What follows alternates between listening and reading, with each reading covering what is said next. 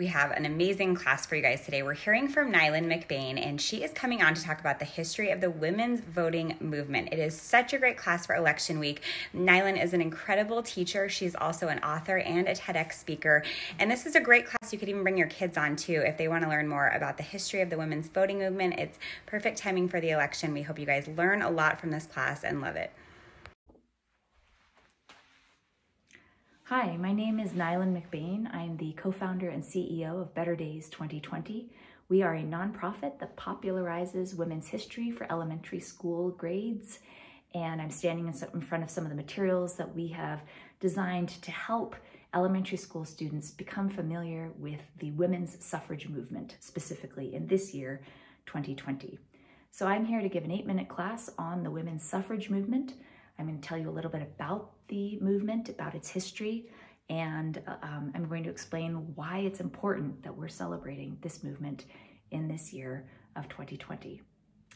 So first of all, the word suffrage means the right to vote. We could also use the word enfranchisement if someone is enfranchised or the process of being enfranchised means that they have the right to vote. So in 1848, we have the traditional start of the women's suffrage movement. It was in upstate New York, in Seneca Falls, New York, in 1848, that Lucretia Mott and Elizabeth Cady Stanton got together, and they decided that there were a lot of things that they wanted to change about being an American woman at that time. But the most radical idea that they had was to let women participate in voting. They also wanted to give women the right to own property, to have custody of their children, to have opportunities for work and education.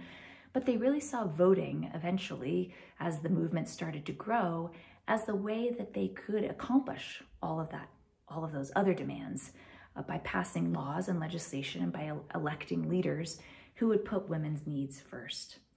And so this movement gained steam. It was very slow at first, but by the end of the 19th century, there were Western territories and states in the United States that started letting their women vote.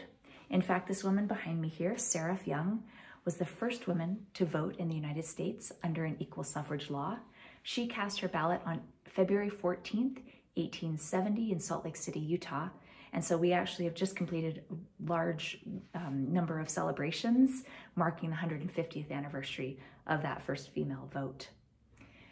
The movement, of course, was led primarily, we know the name of Susan B. Anthony first and foremost. She joined the movement a little bit after its founding, but has become the household name for the suffrage movement in the United States. She traveled the country, she crisscrossed on trains back and forth, she spoke for decades, advocating for women to have the opportunity to participate in public life and in civic life. And so we celebrate her with some of our materials as well.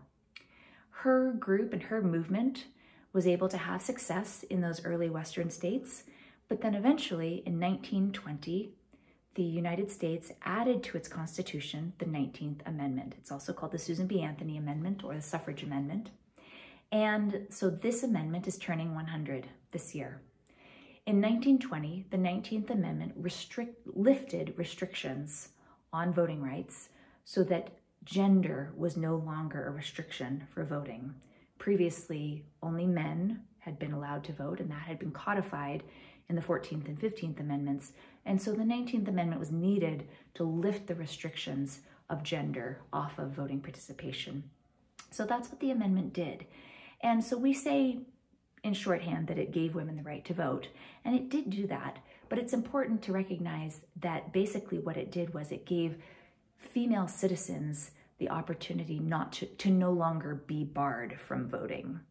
And this is an important distinction because what it means is that for people of color, for women from communities that had been previously marginalized, they still were not able to vote, either because they were not citizens or because there were limitations at the polls, such as poll taxes and literacy taxes, which still did not let them participate in civic life.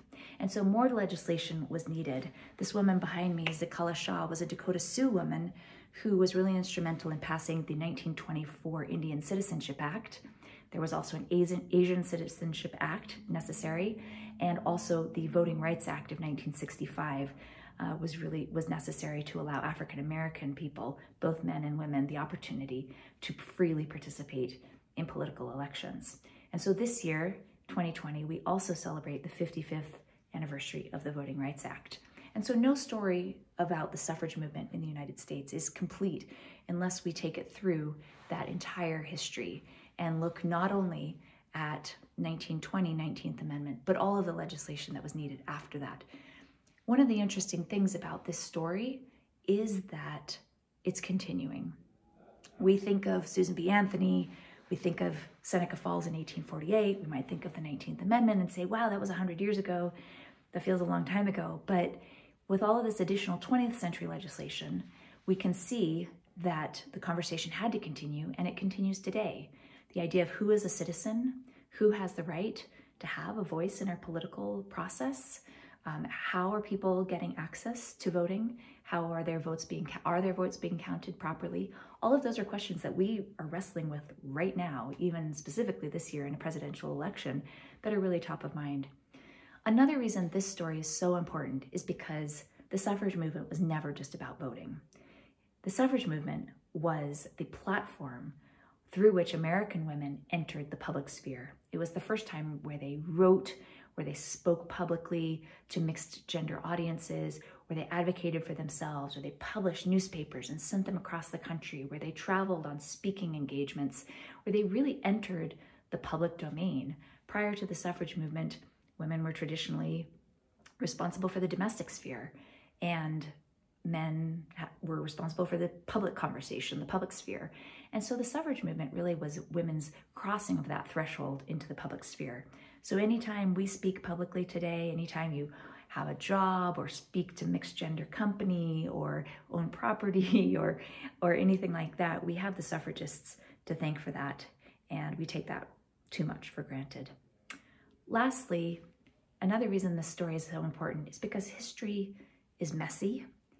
And that's an important lesson for us today, because oftentimes we think that big dramatic things that we do should just happen, and we are disappointed and frustrated that we have to struggle for them and that there's a lot of conflict involved. But this movement, this 70+ year movement, shows us that even women, when they're working towards a similar goal, don't always get along. There was a lot of confrontation. There were a lot of conflicting opinions among the leaders of the suffrage movement as to how they should accomplish their goals, what methods and tactics and strategies they should use.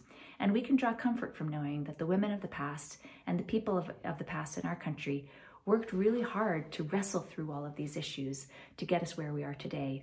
And we can live up to their legacy by remembering them, by working hard to improve the world that we have today as well, and by never taking our rights for granted, because when we do take our rights for granted, we often backslide and lose them. So we need to continue this fight today, live up to their legacy, and honor their heritage. Thank you. Wasn't that a great class from Neylan? We hope you guys loved her teaching and the way that she presented the information as much as we did. We're going to link her profile and her company's profile in our stories today, so you can go check out her pages if you want to learn more. We hope it got you ready for election week, and we hope that it provides kind of a civil atmosphere to the upcoming elections, that it will hopefully instill that sense of history in us and help us understand how important it is to get out there and vote. So as always, thank you guys for watching our 8-minute classes. If you love the class, will you go leave a comment or a like for our speaker on the post of the class? And yeah, we're so glad you guys were able to watch today. Thanks.